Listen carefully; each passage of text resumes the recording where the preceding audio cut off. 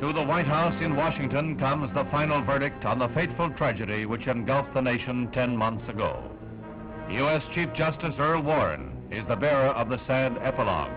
The report on the assassination of President John Fitzgerald Kennedy, compiled by the commission created by President Johnson, which was headed by the Chief Justice himself. Today, the Warren Report attempts to unravel the dark twists into which the national tragedy was thrown, and bookstores the world over are besieged.